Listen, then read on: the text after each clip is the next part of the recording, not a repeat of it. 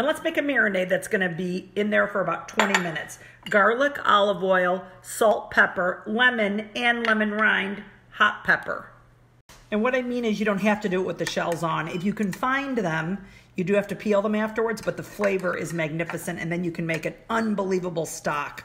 I like hot, so I'm doing plenty of red pepper, but you can adjust it to your seasonings. So we only do it for 20 minutes because that's all that it needs. And while this is marinating up, let me get it up mixed. I'm just gonna use my hands. Let's get the cabbage cut and get the red onion chopped. A few things I wanna show you. I'm getting my pan hot. I've got my shrimp over here. I'm gonna get ready to take that out. And then I've got this butter. I don't actually have it on. I just have it next to the pan. It's clarified. And I'm just gonna kind of gently heat it as I go.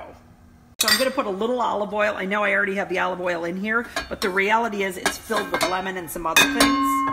And then I'm gonna pull this out. Now look what I do. Don't take the marinade with you, but you don't have to brush it off either. Just go like this and throw the shrimp in. Let's get sizzling. This is the best part. And after 3 minutes, you flip it. And by the way, if you wanna use avocado oil or you wanna use coconut oil, it's your choice. This just happens to be my oil of preference. Okay, it's been just under 3 minutes, and let's get these off and we'll get another batch going. Okay, so here we go. Get it in this single layer.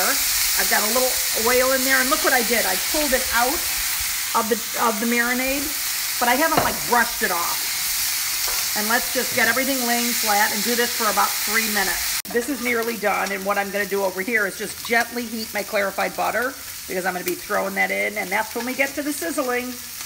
So I'm gonna put the first batch back in. Let's be sure to see those lovely juices. Oh my gosh, capture every bit of that, get a rubber spatula. And then we're gonna start putting our wonderful magic elixir on. Okay, so let me show you that. Hot sauce and some butter, and let's get tossing. And everything sizzles and you wanna get everything evenly coated, and you simply cannot believe how fantastic this is. Everyone's gonna love it. Be sure to tag me when you do this dish. Build a platter with whatever you like. I've got red cabbage, onion, jicama, radishes, lime, and a couple of kinds of lettuces. Would be fabulous with other things also. So I've got my roasted red pepper sauce, which you're gonna absolutely love. And I'm gonna put this cabbage. First of all, I love cabbage, good for you. And secondly, it's so beautiful. And let's add some jicama next to that. So I'm gonna do the radishes here, and it was fun to kind of do them in a different shape than what you expect. And that's the fun thing about cooking, is just cook from your heart, try some new things, don't be afraid to fail, get in there, and kind of figure out how long it takes to cook food. Let's add the shrimp. And here's the thing, you can add this directly on a platter. I decided to do it in a bowl.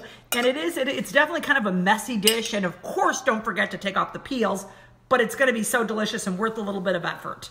So now I'm gonna build this up. You can make it as a salad or as a wrap. You could use romaine, but you might prefer a soft Boston lettuce. Here's the great thing.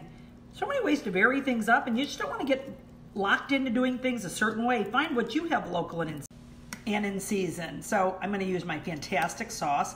Clearly you could cut these up, right? We're kind of a finger food kind of family. Put whatever you want on it, whatever you like, and squeeze a little lemon over. Oh boy, this is gonna be good. So what you do is dress it up, take a bite, and I'll tell you what I think.